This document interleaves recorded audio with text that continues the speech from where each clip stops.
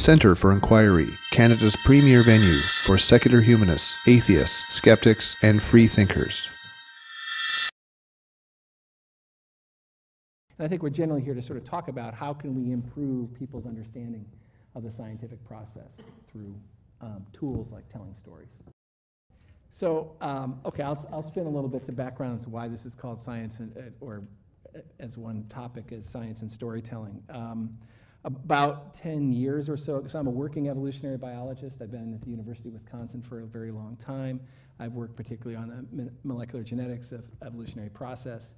And as I started to do more public speaking and then write for the public, started writing some books in maybe about 8 to 10 years ago, and doing a lot more contact with the public and with the teaching community, obviously was getting a good sense of what was going on in terms of evolutionary education. And at the same time, the intelligent design movement had sort of come out of its hole and was getting a lot of press, and that was all leading up to the 2005 Dover case in Pennsylvania. And if you know the Dover case, it was a really important test case of intelligent design.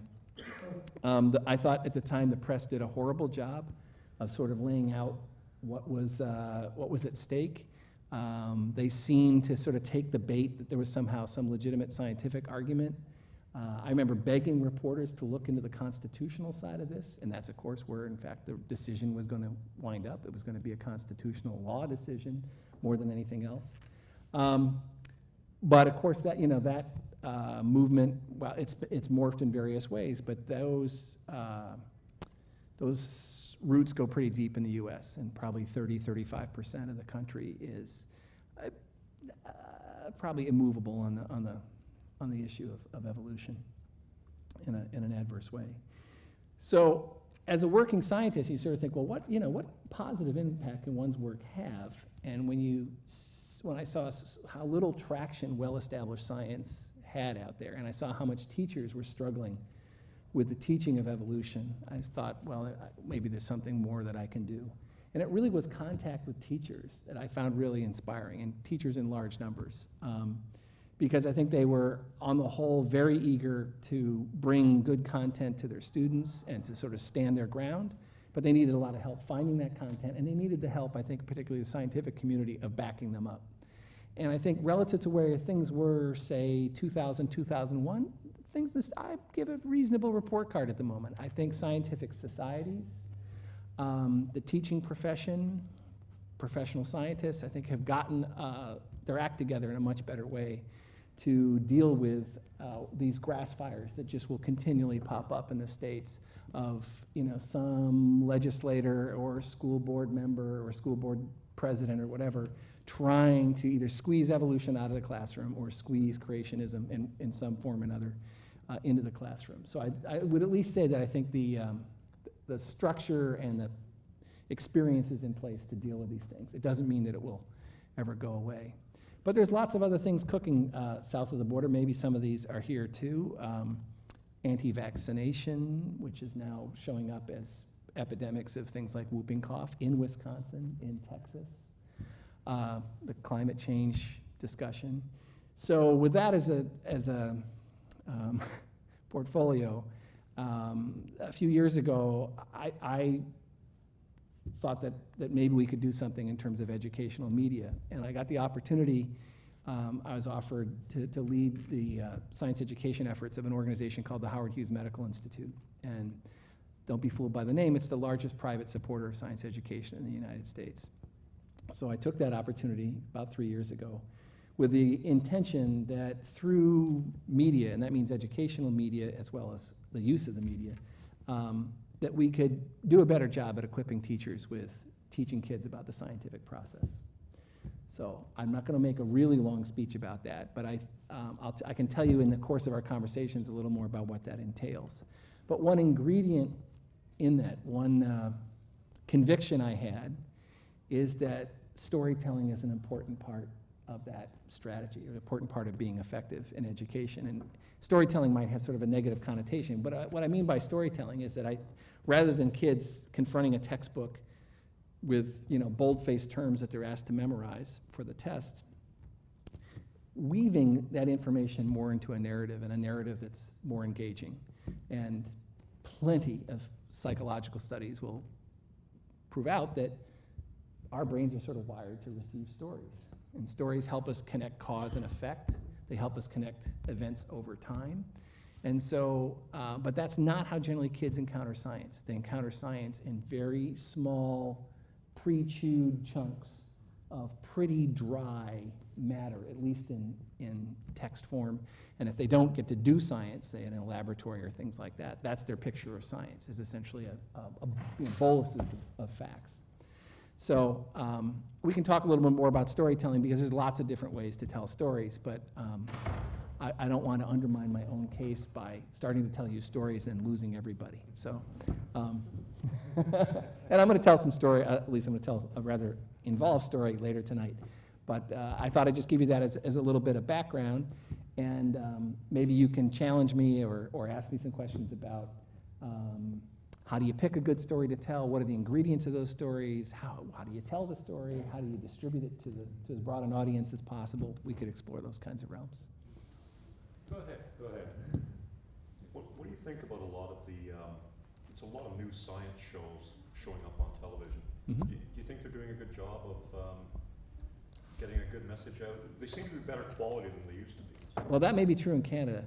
I don't, what's that? The States is horrible. Oh, really? And I'm not exaggerating, the States is a disaster. So there's been a tradition, I think Canada has actually been better off on the whole, and the same with the UK in terms of television. But in the US, sort of our shorthand for it is the race to the bottom. And what's happened is, and I think there are a couple sort of canaries, in the coal mine that will really show you what happened. So National Geographic. How many subscribe to the magazine? Right? Okay. That yellow border, I mean, basically what you see inside that yellow border in terms of the quality of the photography, the diversity of stories, a pretty darn good magazine for a century, okay? Well, they started a TV channel.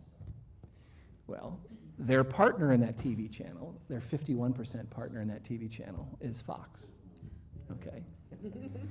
Well, let's just say when the rubber hits the road and there's some perhaps conflict between commerce and art or commerce and content, commerce wins. And so instead of seeing the sort of content on that channel that you might see in the magazine, you see, hillbilly, snake wrestling, whatever, just take your pick of bizarre, backwoods, fringy sort of stuff. And this stuff is extremely cheap to make. So this is the whole secret of, quote, reality television, is that it's really cheap to make and profitable as you pour out the hours and syndicate them around the world. So National Geographic, this is one of the tragedies that makes, the founders and some of the trustees, just want to poke their eyes out, is that brand, which had just an absolutely stellar reputation in the States, is really sullied by what they've put on television. And I'll tell you some more stories from that world. Yeah. I'd like to challenge you just a bit there. I think that there are probably two sectors of scientific television shows in the US. One, probably the PBS world, and one is the Discovery, NGS, A&E, or TLC, whatever, right, that at one time had a lot of dramas when they first started, and then went downhill and stayed at the bottom. But PBS and Nova and stuff like that, and Primetime, which is not scientific, but it has science in it, they have a lot of good stuff. So to simply say that there's no good TV in the US is kind of slightly unfair, right? No, I absolutely accept that correction. I think you were talking about a lot of new shows on TV, and there are new shows on TV on PBS dealing with science. But yes, Nova has held its ground against the trend, which has been this trend towards, I think, sort of the sensational, the trivial, if not sometimes the supernatural. Whereas Discovery and NGS, which started out, I think, with really watchable stuff, and it looked very promising for cable to be a source of, of really broadening the palette. Just the economics have gone in a different direction. And you can just choose not to watch them. But the problem is, I got kids, what were my kids going to watch on TV growing up? Well, by volume, there's just a lot more stuff out on these other channels than there is on PBS for them to watch. And so I think the collective effect of that has been pretty negative. And it's an enormously missed opportunity. Just to come back to your point, so I believe in film as a really powerful medium for telling stories. So one of the reasons I went to Hughes and the idea I had in my hip pocket, I'd done a lot of work on documentary film, a lot of stuff on PBS, a little bit on some other channels. And I, especially from being in the field with filmmakers, I thought that filmmakers and scientists were natural collaborators, that we both brought really complementary skills and experience to the table. But I generally found sort of other folks who weren't out in the field with us could spoil the mix. Things that happen later, decisions that happen later, perhaps in more executive suites. So one of the first things I started in going to Hughes was to actually start our own in-house television production unit. And I hired the outgoing president of National Geographic Television. That's not of the channel. National Geo has the channel, and National Geo has its longstanding television production unit, which dates all the way back to sort of specials we saw decades ago. And Michael Rosenfeld. So he heads that up. So this is done in-house, and that means we have editorial control. So the problem with, we're a philanthropy doing science education. The problem with just writing a check is you don't have the editorial control. And as a science and education organization, we wanted to be sure that what goes out on air is scientifically rigorous. So our first programs will start appearing in spring next year. The first is a 3-part series based on Neil Shubin's book, Your Inner Fish, if you happen to know the book. So that will be a special on PBS in April. So PBS is the most receptive network to making high quality, for high quality science programs, remains that. But they're a bit lonely in that space in the United States. Yeah. But most people still get their information from television, so it's an important source to have at least some information. Yeah. Do you happen to have any idea through contacts, or do you even know Dr. Tyson, why Fox is backing that? Yeah, I can tell you the story. Yeah, it's no great secret. Oh. And this is an interesting, I think, a positive development in the States. There's a lot of people in the entertainment industry and around Hollywood that are very interested in science, really serious people who really think science has an important part in our culture, such to the point that they started an organization in alliance with the National Academy of Sciences to sort of serve as a referral and consulting service to the entertainment industry. That could be television, game development, feature film, et cetera. It's called the Science and Entertainment Exchange. And one of the things that that group does is they hold these events usually in Southern California, where scientists come and talk to Hollywood talent. And that is usually behind the camera talent, producers, screenwriters, directors. And at one of those events, Neil deGrasse Tyson was speaking, and Seth MacFarlane, the creator of Family Guy and Oscar host last year. Seth is a huge science buff and a big Carl Sagan fan. And Neil deGrasse Tyson, I think, has for a long time wanted to remake Cosmos. And so the two of them got together, and Seth has a lot of pull at Fox, because I think he has maybe 4 shows on Fox. And so it's going to be a 13-part series, and involves the Sagan, Sagan's family is involved, and it's a remake of, or 30-some plus years later, a redo of Cosmos scheduled for next year. I also, on Fox, network television.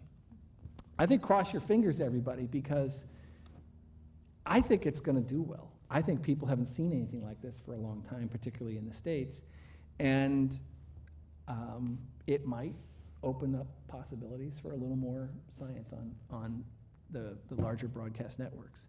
So my fingers are all crossed for that. Seth is a really good guy, Seth MacFarlane.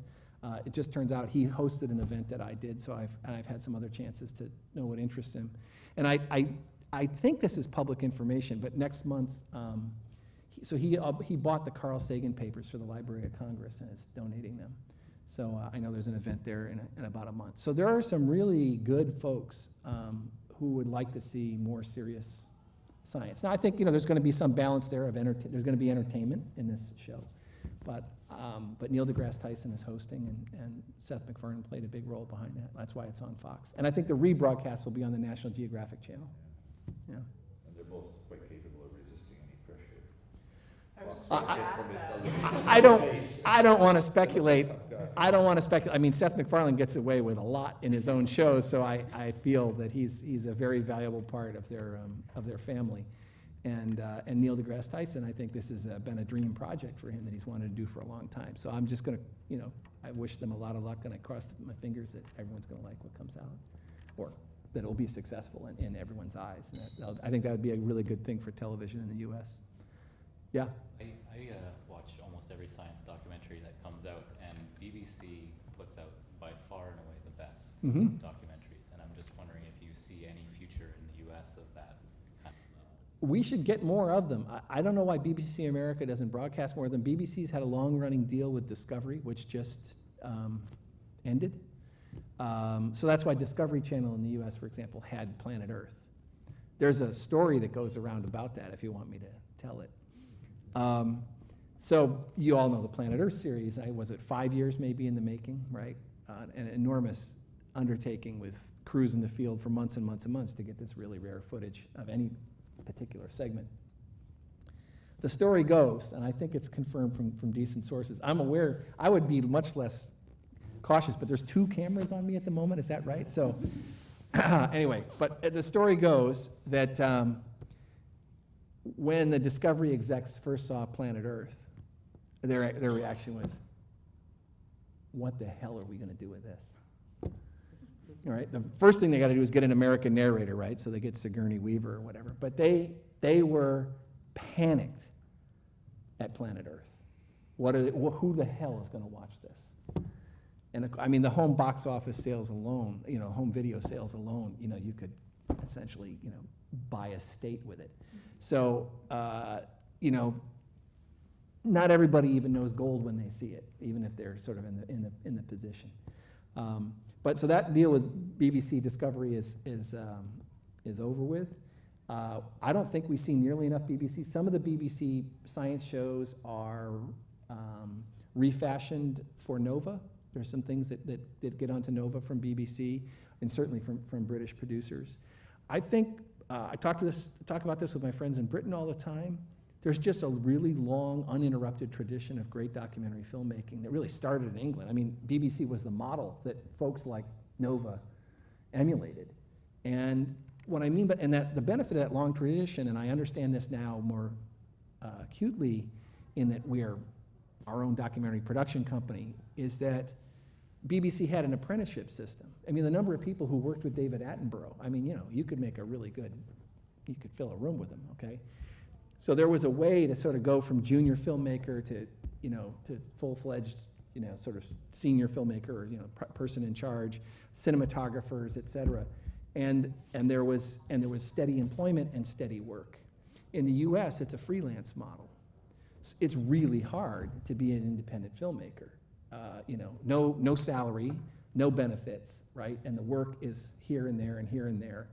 And as the work has migrated most heavily to cable and budgets have come down, filmmakers are asked to do a lot more with a lot less. And a lot more means not just the whole film, but I mean post-production on all this sort of thing.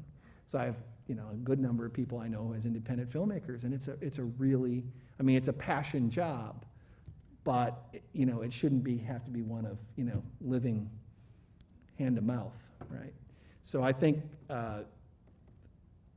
Britain's just had the advantage of probably 40 years plus of a system where you can find talent at sort of all sorts of levels of experience, and there was a place, the BBC, to incubate that talent, and not so in the States. So you could hope that might change. Yeah, along those lines, in terms of the evolution creation debate, over 50-odd years, American scientists, American science writers have really made no impact at all on the general public. Why do you think that's the case? And do you really think there's something in the works that will change that? Great question. I think the weak link there has been the really uneven teaching of evolution actually in the classroom. That I think what, people 22 and over get exposed to, first of all, I don't think it changes a lot of people's minds on things that are so fundamental like that.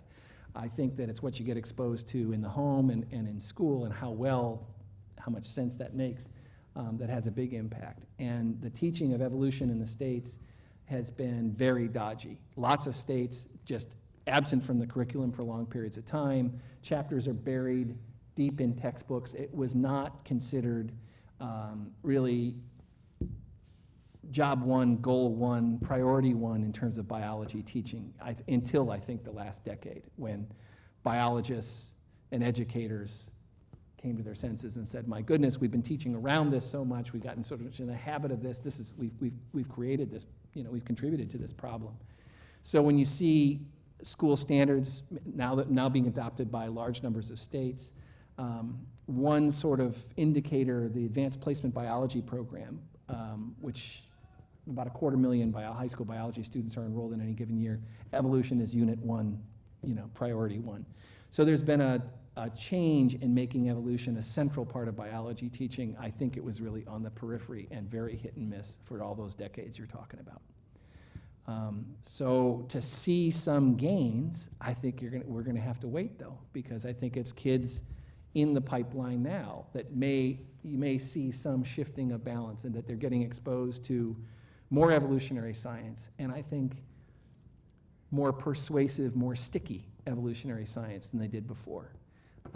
I would submit, and I'll get myself in trouble with anyone who's taught here, but I think that one of the weaknesses of evolutionary teaching is we taught what we could, but there were things you would have loved to be able to teach a little bit better.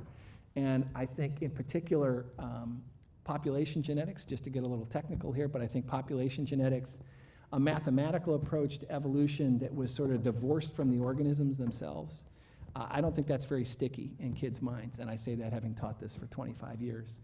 I think the great thing in the last 15 years or so, or 20 maybe, which is somehow parallel to my time in this field, has been a golden age for evolutionary science in terms of advancing our empirical understanding, being able to really see the evolutionary process at work, whether that's the evolution of traits or the making of new species, things like this. And that body of work, I think, is just much more persuasive and engaging in a classroom than what we could have taught 20 years ago. So I would say a couple things, changing the emphasis to make evolution priority one, having better evolutionary content to present to kids, and then it's presenting it in a better way. And I think the better way is more inquiry-driven, less memorization-driven. I mean, I inherited courses from professors at Wisconsin where it said the section on evolution was the memorization of essentially all the major taxa on the planet.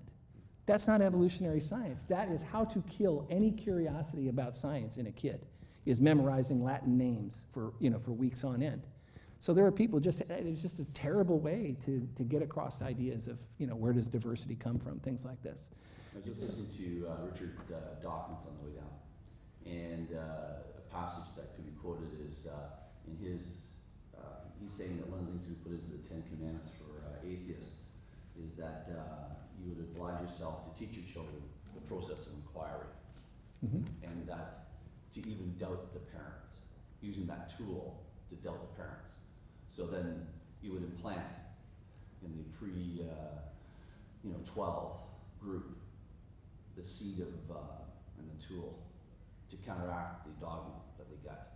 It's it's a great point, and I think it's a very interesting thing in the States. I don't know how prevalent it is up here. I feel when I come to Canada, I've finally come to a civilized English-speaking country, but it's a continuum. It's a continuum, thank you, yeah. So, in the States, we have this huge skeptic thread. Don't believe the government, don't believe this. But of course, it leads to a whole lot of wacky kind of conspiracy theory sort of thinking, and we didn't land on the moon and all that sort of stuff. So you have that thread there, but we don't seem to have perhaps as much healthy skepticism as we should. So if you want to raise your kids with a healthier sense of skepticism, then I think you have to follow some sort of line of thought, because they're not necessarily going to get a lot of that in the school.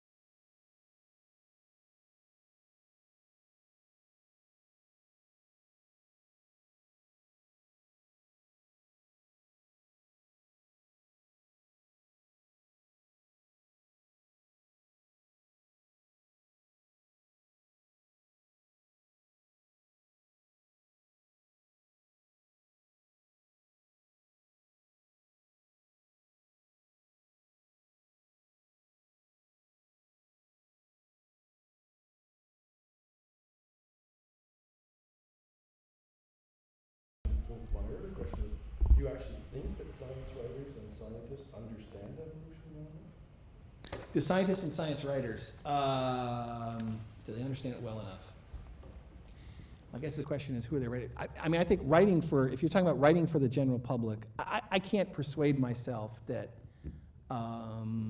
that's an incredibly effective mode. I think there, in the small number, in a small sector of that population are, for example, educators and things like this, and I think they can make some use of what science writers and scientists have to say. So I think a really crucial population, and here's how the numbers go. In the States, at this given moment, there are going to be 4 to 5 million kids taking a high school biology class right now. There's about 40,000 teachers teaching that, okay? So if we're going to deal with evolution, those 40,000 are the most important people you can think about, okay? But 30 to 35% of them are creationists. Well, yeah, but if you could, and that may be, if that is true, I hope it's not 30 to 35%. But there's, what's that? Brian Alter says that. There's a lot of data on that. NCSE says that. Are you talking about the teachers themselves? The teachers themselves, 30 to 35%. I suspect that's a little high of the teachers themselves, but let's say it's a double-digit percentage, just to make you worry. I'm going to still worry about the other 65%.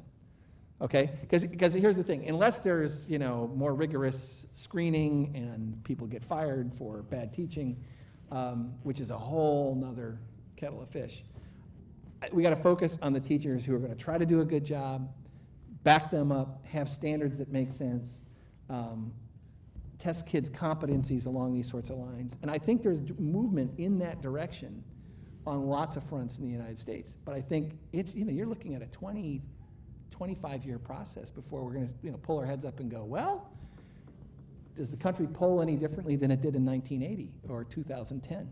This is a long, long battle. You asked me specifically about science writers and scientists and their impact, and I think their impact is most important upon that population of 40,000, and that's a very highly churned population, by the way, that 40,000. There's a lot of new ones minted every year. There's a lot retiring and quitting, going out the other door.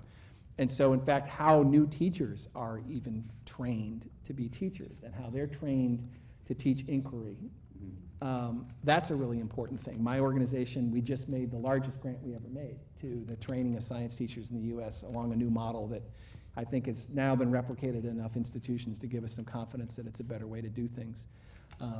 Again, and how long will it take for those dividends to pay back? Well, something more, but I noticed this chap here has some fun. Yeah, sorry, go ahead. You brought up something I maybe thought to ask, but you mentioned maybe bad teachers. Is it even possible? I don't know what the answer is in Canada. I certainly don't know what it is in the States. Is it even possible to fire a teacher for bad teaching? In the States, it's pathetically tough. It's even worse here. It's very, Oh, very, very sorry, hard. that it is hard or it is not? It is hard to fire a teacher for bad teaching. Which is At the K through 12 level, it's difficult. Yeah. Now, there's a lot of churn in that population, so you can look at it in other ways, which is maybe some bad ones quit. Maybe you can pressure them to quit. But it is a problem. I mean, that's just the landscape you're dealing with. I have to say, though, having dealt with thousands of teachers directly, now, that's not necessarily the 30% you worry about. The 12,000 that I haven't dealt with directly that are off, they're out of play. I'm somewhat optimistic. I think they're eager to do a great job, and they just need help. yes, do you follow the amateur science educators? I'm thinking of like various YouTube channels and people who just put out videos. I mean, I drop in from time to time to see some of the stuff that's going on, and particularly my kids point out stuff that, my kids are 20 and 23, so just to put that in age context. But yeah, and I don't know what the collective impact of that is. For the people who are, as soon as you run into somebody who's science curious, you've probably won over half the battle right there. But it's all the people that we lose through memorization and making science, incredibly dull or elusive. So I do think that at the college level, there's a much greater awareness of how crappy our teaching has been. than there has been before. And I think at the high school level, there's, we sort of collectively people know that that culturally this is a huge challenge. The teachers I meet are really worried about these issues of, are we vaccinating our kids? Do we know the earth is old? Do we know that life is old? Do we know that life changes? Do we know that, in fact, the environment changes? It might be changing a little too quickly relative to other times on the earth.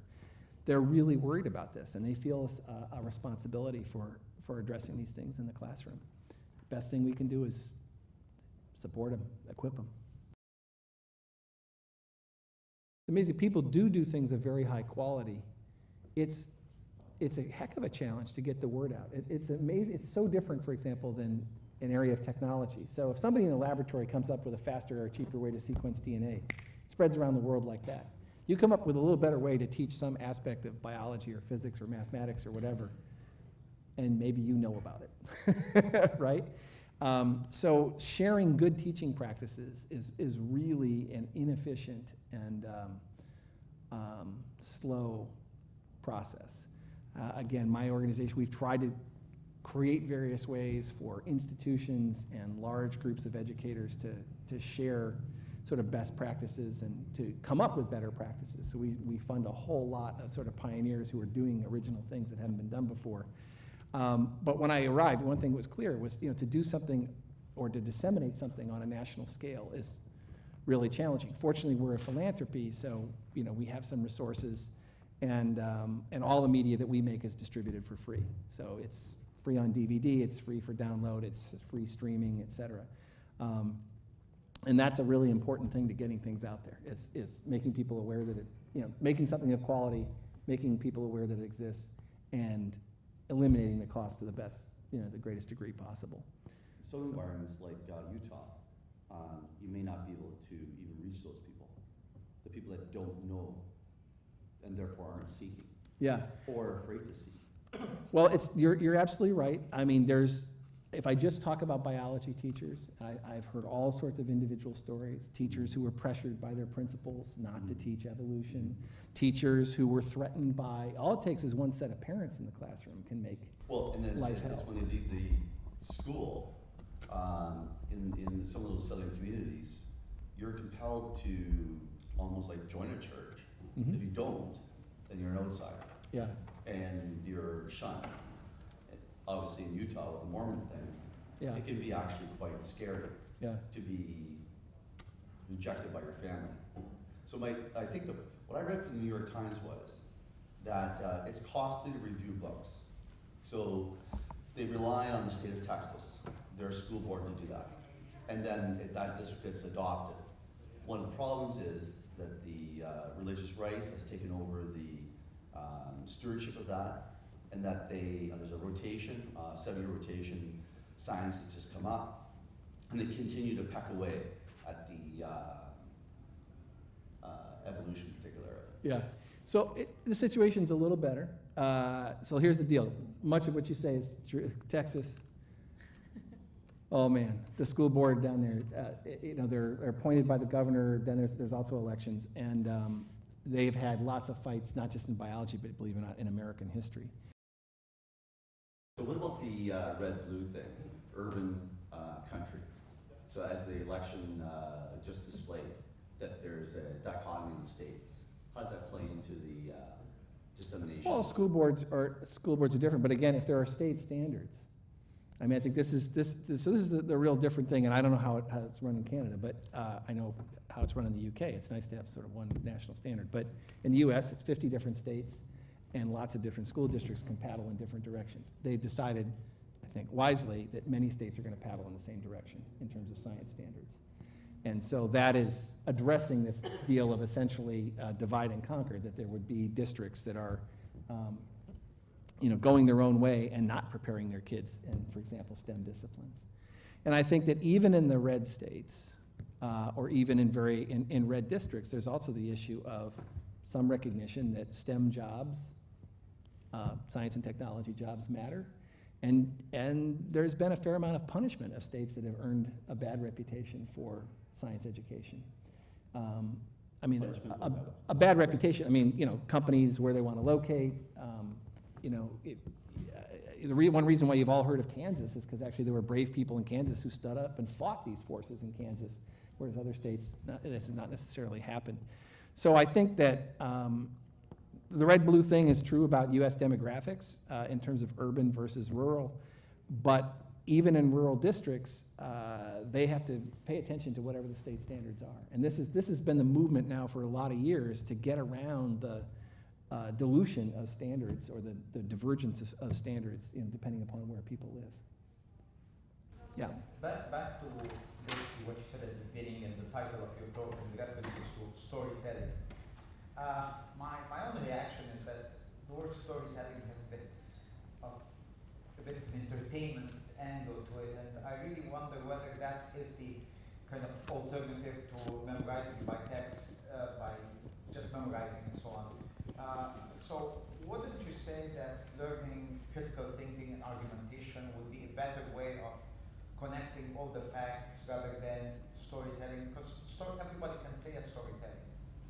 I don't think it's a matter of one or the other. I think it's that we've missed, some opportunities of storytelling, and I would just put it this way. I'm not talking about this as a systematic way towards teaching science all the time. I don't know what the story is for photosynthesis. I don't want to try to improvise that song. I think I would put it this way. If you think of some of the biggest ideas in science, wouldn't we like most of our citizenry to know some of the great ideas in science, right? And not worry about, do I really care that they know the difference between a purine and a pyrimidine? I don't, okay?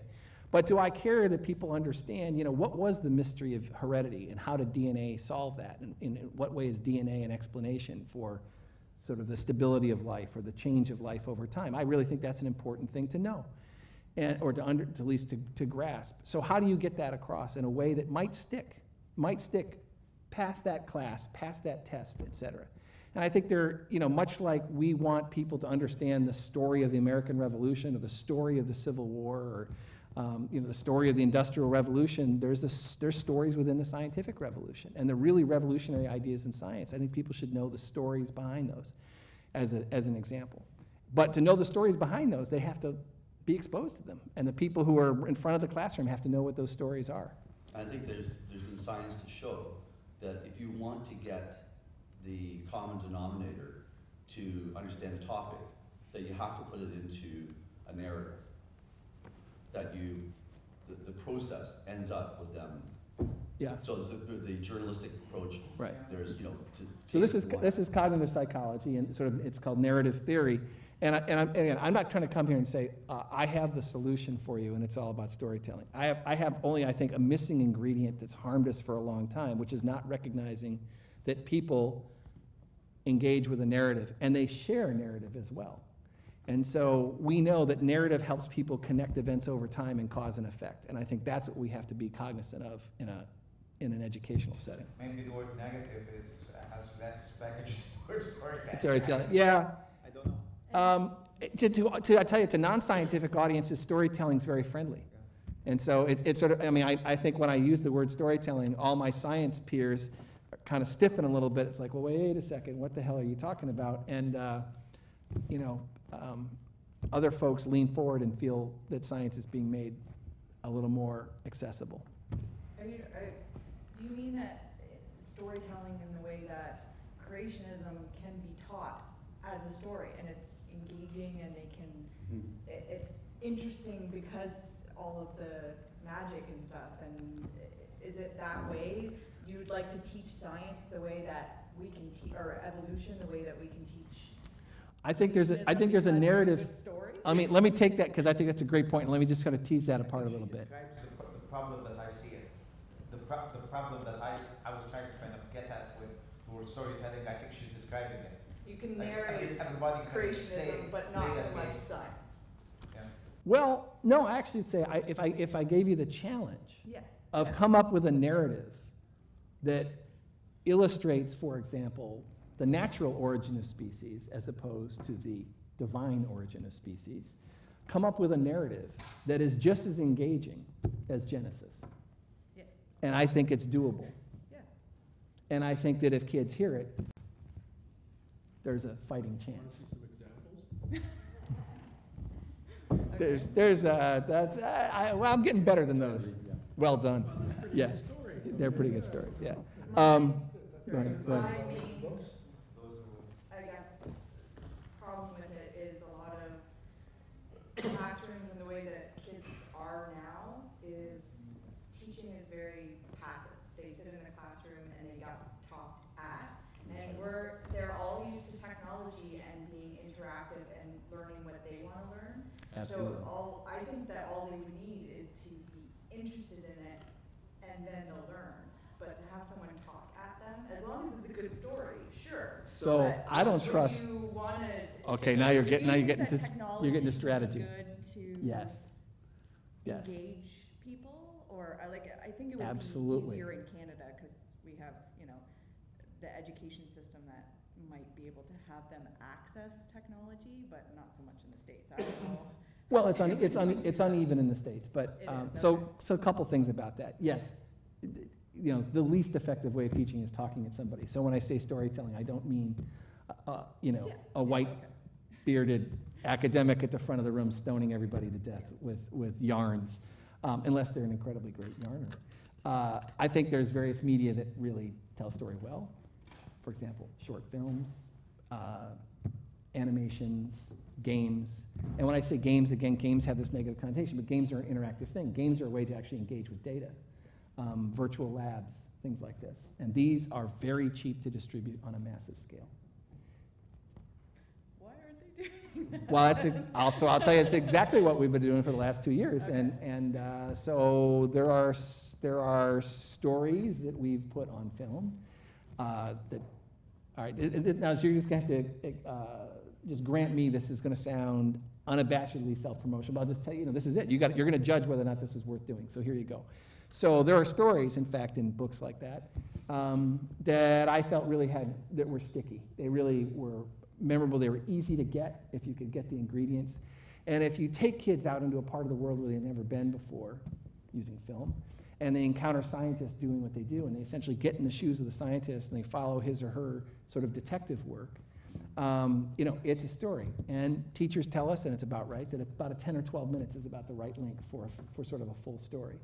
And then if you give lots of inquiry-driven supplemental materials that allow the teachers to then use the rest of the hour or the next day to engage that material, small groups, interactively, working with data, counting M&Ms, whatever it might be, now you're in the ballgame. First trio of short films we released in fall 2011, we know have been seen by over 3 million kids in the US. That's about 6 times the entire broadcast audience of a science film on cable. So the key is, and the reason why we do this for the classrooms is, if you gave me it's the same thing, you asked me about scientists and science writers. If you said I have to do anything about the situation in the US by addressing adult audiences through television, I quit. Okay, I quit before I get started. It's just too hard. There's hundreds of channels to look at. I can't get to much of an audience. And there's no one stopping them from clicking. Kids are a captive audience. They have to be in that room, okay? And there's an educator at the front of the class guiding all these activities. Equip him or her with good stuff. You have a fighting chance to change the ballgame. And So, give the kid a chance to choose. Like, you won't captivate every single kid in the classroom, but if you give them no. different avenues to learn sort of the same thing, then maybe. That's right, and you give them different flavors. So whether you like the pocket mice of the southwestern deserts or the ice fish of the Antarctic or the lizards of the Caribbean, there are stories out there from the real world that help kids understand both the scientific process and the content, sort of scientific principles that you want them to get to. Film alone is not enough, so when I say storytelling is just an adjunct, film alone is not enough. Kids have to engage. They cannot just passively sit there and listen to a story or watch a story. They have to engage with this material, and they best to do that in small groups and to explore what those ideas are. Is there a problem then with testing that kind of education? Well, you can evaluate whether or not you get learning gains by doing it that way. You can also just evaluate whether the teacher is a pretty good judge of whether or not those sort of lesson plans work better than what he or she had planned before, which was drier. But Yeah. Is there different systems in the education, especially in the States, where they only go by quantitative Numbers are still a pretty big thing there. But, you know, part of the challenge is that the kids spend enough time with certain types of content and that they're engaged with it. So you're just you know, your first goal is get kids to engage with the material for a sufficient amount of time that you've got a chance that it's going to sink in. So that's, I'll just give you that as an example. So, for example, we're just finishing our work. So we've released 6 films on evolution, 3 more coming this fall. That will kind of be our bit. And, you know, a lot of these are very contemporary stories, but we've gone out in the field with scientists, and you can judge. So these are all freely downloadable, streamable, et cetera. If you go to hhmi.org, Biointeractive, and look under short films, they're all there. You can judge for yourself whether they're any good. And all of them have all sorts of supplements that the teachers use. And we obviously track all this sort of data. The uptake of those supplemental materials by teachers has been massive, really massive. So if we've shipped 40,000 DVDs of one film, we're seeing 200,000 downloads of the supplemental materials. That's on the teacher side. So we know that this is a large amount of stuff. And my team's on the ground at all major national teaching conventions, regional conventions, state conventions, et cetera, making teachers aware of this stuff. Now look, it's not it's not going to solve everything, but it's just we're trying to make a dent. We're kind of change the model a little bit. Something else to look at in these things, we've got an iPad app called Earth Viewer, those of you who have an iPad, that allows kids to experience kind of the 4.5 billion year history of the Earth and manipulate the globe through time and understand mass extinctions and climate data and plate tectonics, et cetera, all at once. That was the #2 educational app for a while in the UK. That's about number 20 in the US, okay. So that shows you something about the UK. Virtual labs, another way. So there's a lab, if you want to check it out, we're making more of them. We made a lab with the help of a community of people that work on a group of fish called stickleback fish, which is a great model of evolution.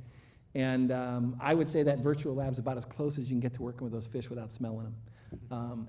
But again, using new media to allow kids to do inquiry-based experiments and learn more about the scientific process. But this stuff is expensive to make. It takes time. It takes expertise, and somebody's got to distribute it.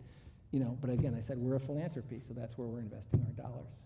So, and nicely, some of the major, one of the major textbook publishers, huge textbook publisher, is distributing this material for free as well to all its instructors and incorporating it into its homework, its online homework systems. So for evolution, we hope there'll be a nice portfolio of stuff that people can sink their teeth into.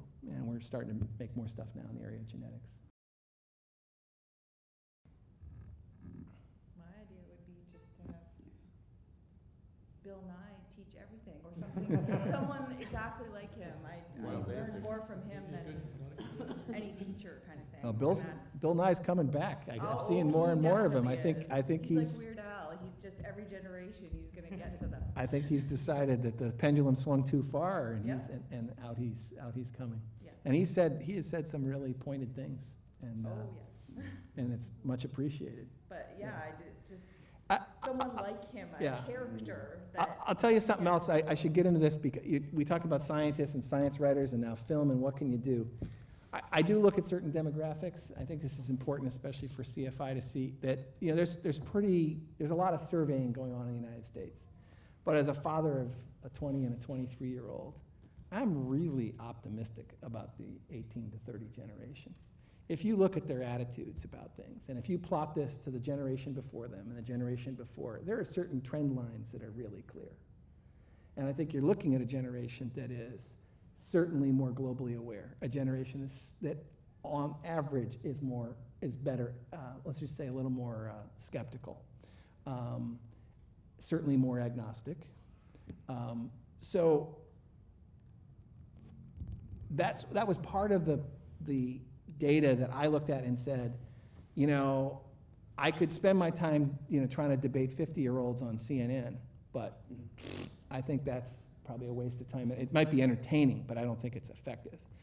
I think the best hope is to really focus on, ages 4 to 22, and see that's where I think attitudes are still forming. I mean, I think that the survey data looks at that. So if you look at America on a whole and you say, gee, how have attitudes not changed? They've changed demographically. There are changes afoot. You look at all sorts of attitudes in the younger side of America. I think that's evidence of, you know, a really different future than a past. And they're taking, I wouldn't say they take for granted, because I think, in fact, I think this current generation had a pretty big effect on, for example, the gay rights discussion, which really changed dramatically, just even since 2004 in the States. And it's a much more, I think a generation that's much more insistent on tolerance. I think it's much more sort of ingrained in them. And I'm positive about that. And as I said, I'm not trying to I think you can probably tell I'm not going to defend the United States, but I still wake up in the morning amazed at who's in the White House. Because I think in 2008, you just could have never persuaded me that would have happened. And the mountain that was built against him in the next 4 years, and he still won in 2012. And that's a big reflection of, I think, of shifting demographics in the U.S. I say that with some Camusian optimism. You want to get back towards education? Back to education. So there are different approaches, and I happen to, storytelling is one of them. I favor a different approach, and that's more along the lines of teach the controversy. I think there's a lot of evidence that suggests that if people come into a classroom with misconceptions, that just telling them good stories and teaching them all the right stuff has a very low chance of changing their misconceptions. The only way to change them is you actually have to confront them. Right? You actually have to say, look, I know you're thinking this way, but here's why that's not true. Here's why that's incorrect. And here's how you should be critically thinking your way out of this dilemma where you're perceiving something that's wrong. The difficulty with the creation evolution debate is that that's prevented in all American schools. You simply can't raise the question of their misconceptions. You simply can't directly say, intelligent design is stupid and wrong. You're not allowed to do that in the American system. But in general, there's a tendency to avoid conflict and avoid controversy. And that's actually detrimental. It actually doesn't work. If you know that most of your students will go home at night and drink some water, call it a homeopathic remedy, and not bother seeing the doctor, then you should teach in class why that's wrong. Right. Why you shouldn't do that, okay? And there's a lot of data showing that that's the only way you're going to change people's minds. You actually have to. Yeah, if you're trying to change minds, the other thing is hopefully not have them form such thoughts in the first place. But let me address the thing about creationism. I think there is a way to do it, and let's just stay in touch after this, because I'll send you something we're wrapping up right now, which is, I'll just throw this out and you can see what you decide. I think the way to understand, one way to very legitimately understand the difference between creationism and evolution is to experience it the way Darwin and Wallace did. It was the prevailing idea of the day, special creation. They went out on these voyages. They observed a certain pattern of distribution of animals. They tried to make sense out of that. And they couldn't reconcile it with special creation, the prevailing idea of the day. And it allows you to talk about special creation and ideas about God and divinity. At the same time, you're talking about the birth of the theory of the origin of species. So I think there is a way to bring that in and realize that that was an idea that 150 years ago, people confronted evidence that just wouldn't fit with that idea. Sure. Does that sound? Get rappers to do it and film it. No, actually, no. That's trying to sneak it in by the back door. It's not really confrontation. What you have to do is, if they've read a book by Jonathan Wells or Stephen Meyer or any of the intelligent design people, and their parents know about these books, and they've adopted all that way of thinking. If you don't specifically say why they're wrong, you don't have a home. No, I think probably by that point, you're trying to recall them. But I think that as first exposures, I think that's probably what I just said is probably not sufficient if they're at that level. I don't think there are a lot of kids that are that far gone at that level. I don't think they've had much exposure to anything, let alone to good science or bad science. But I just say there are, I think, one way to, I just want to, mildly object to the idea that storytelling is just telling them what we know. It's also following the paths of what the alternative ideas were, even the wrong ideas scientists might have had at first. Why did evidence change people's minds? We're releasing a film which is the double helix, and people, might take for granted that, I guess, we know about DNA, but actually, Watson and Crick were coming up with several wrong models before they came up with the right model, and the right model had to explain a lot more than what their wrong models were doing. And so I think it's to get students understand science as a process of just keep testing it against evidence, and that, wrong ideas get corrected through that. So I think it's valid for kids to understand that special creation was the prevailing idea, and that it was replaced essentially by Darwin and Wallace with a natural explanation of the origin of species. I wouldn't want to miss the opportunity to point that out. Might not be sufficient in all cases, but I wouldn't want to miss the opportunity to do that. And I don't think they get exposed to that now.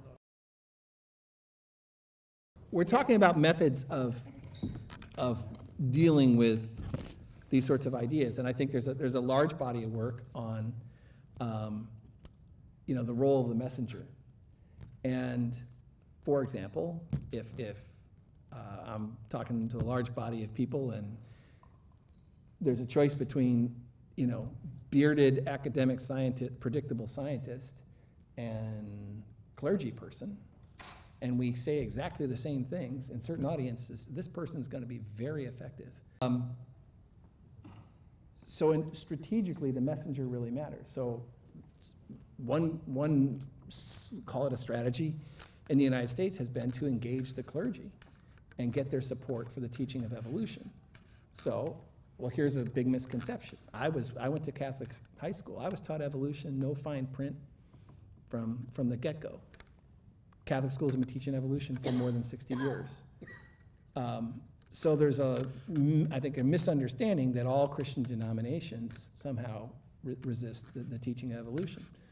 Not at all true. There are certain denominations that absolutely resist it.